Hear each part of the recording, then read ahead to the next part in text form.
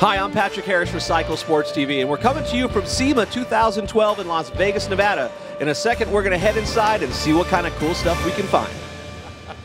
All right, we're here at SEMA 2012, and we're here with Adam Canny from TANOM Motors, and we just showed you a really economical 80 mile per gallon trike. Well, this isn't so economical, but it's probably a little bit faster.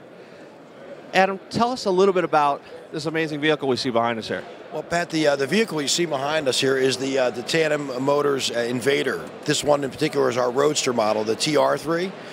It's a brand new vehicle, brand new concept. We've been cultivating this for about the last 3 years, and we actually have two models that we'll be releasing later this year in the second quarter of 2013.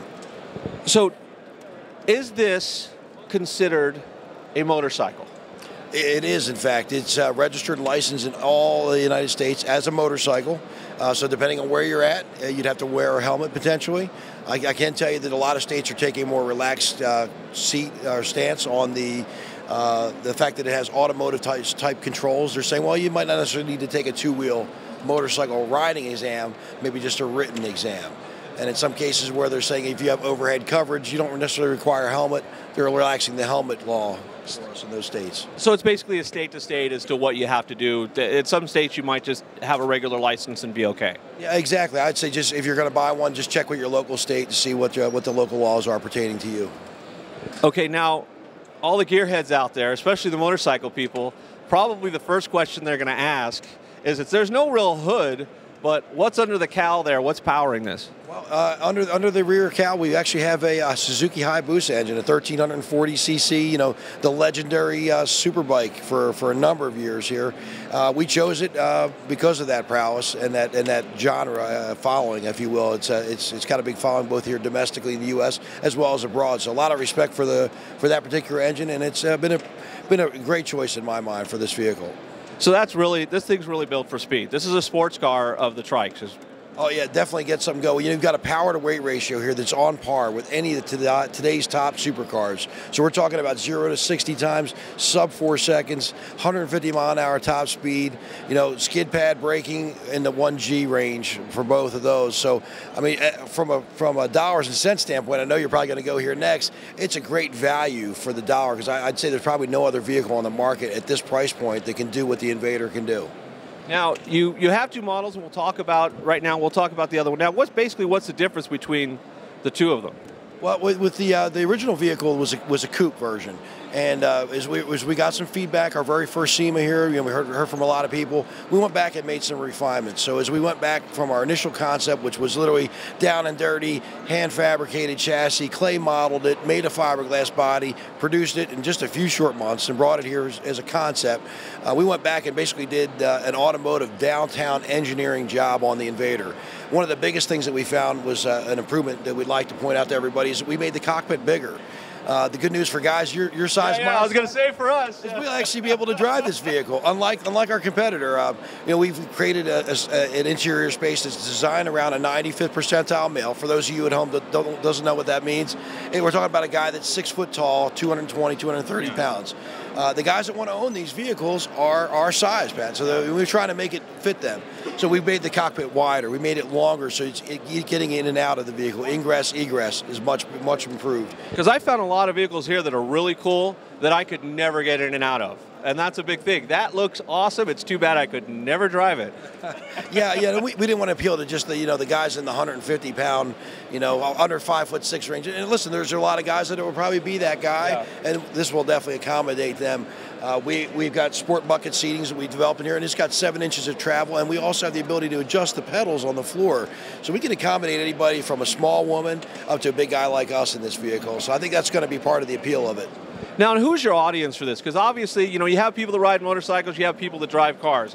This lies somewhere in the middle. So who's going to buy this? Who's going to be interested in this? Well, we think it's an interesting cross-section. We think for sure that there's an aging segment of bikers, guys that have been out there on Harleys and other touring bikes that enjoy the sport of motorcycling. They like the visceral feel of getting the air in their face, and they like to do it with their wife, girlfriend, spouse, significant other.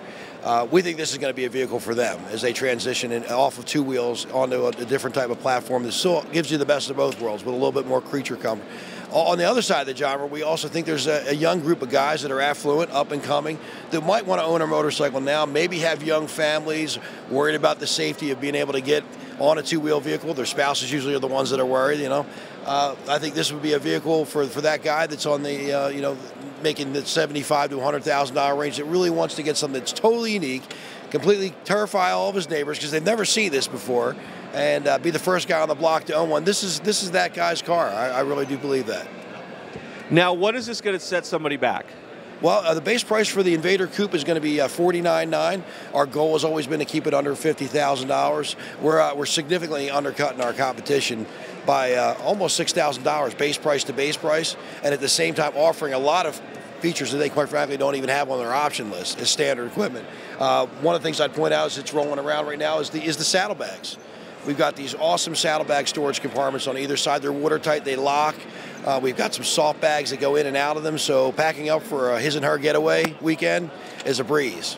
Because that's an issue with a lot of these vehicles, is there isn't a lot of storage space. You know, I mean, there's some cars like that too. But if you're taking a trip, and if you are wearing a helmet, if you know a little more safety conscious, where do you put it? So, is there enough room? You have two people wearing helmets, and they got some jackets and some other miscellaneous stuff. Can we fit it in this? Yeah, absolutely. The saddlebags on this are pretty much about the same size from a liter standpoint as a standard touring bike, BMW, Harley Davidson touring bike. So if you're used to touring on a bike like that, the Invader is going to meet that need and actually have enough storage for you to be able to do that.